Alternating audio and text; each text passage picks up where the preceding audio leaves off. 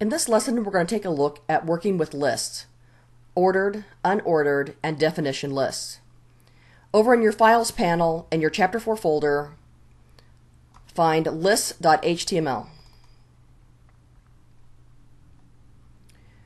So in this file, we have a few different type of lists.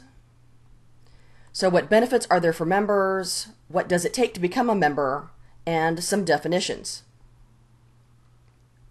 So I will scroll here so I can see that first set. As I take a look at the items that I have listed here that I want to become an unordered list, I notice that there is a paragraph return after each one.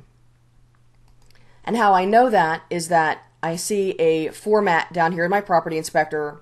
I see my P tag over in my tag selector.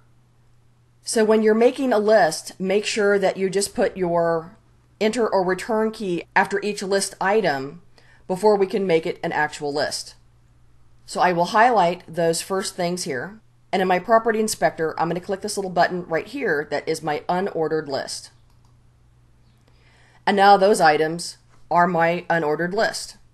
Now in HTML there's one other thing that we can do here. Remember, with CSS I can style this however the heck that I would like.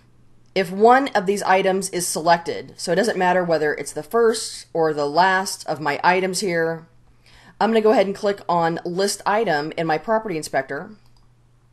And I can choose what type of list this is going to be. Is it going to be a bulleted list? Is it going to be a numbered list? Is it going to be a directory or a menu list? And in my style, I can say whether it's going to be a bullet or a square.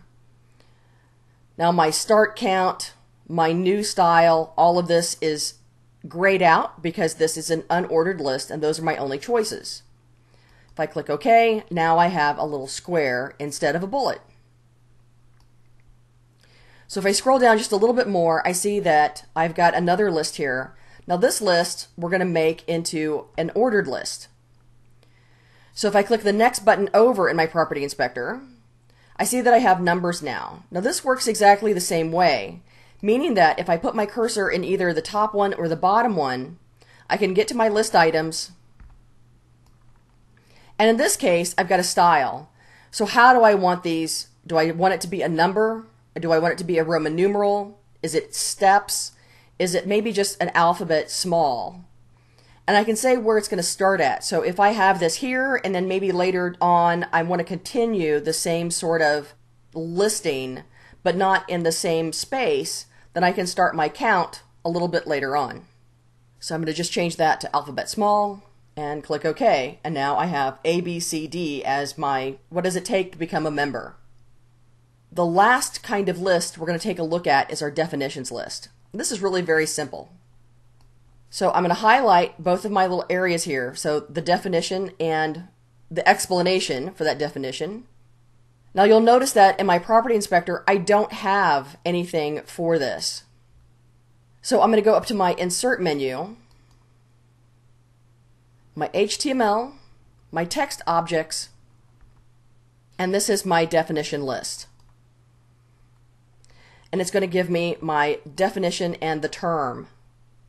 All of these things can also be styled with CSS, and we'll take a look at that later.